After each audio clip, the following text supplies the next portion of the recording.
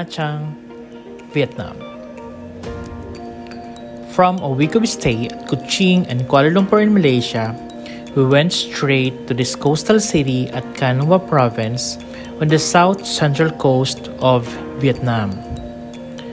Known for its beautiful beaches and scuba diving, Nha Trang has developed into a popular destination for tourists, backpackers, and affluent travelers alike. Not only that, it is also popular with Vietnamese tourists. Kung nasa Pilipinas ka at nakatira sa Metro Manila, it's like their version of Cebu or Palawan.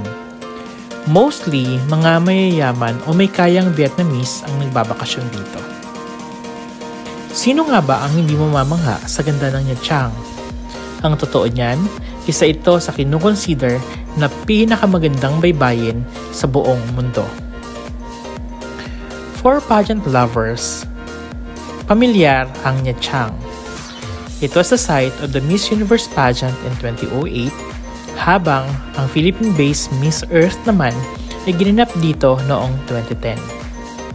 As for us, we strolled around its gold sand long beach and enjoyed the local Vietnamese food for days.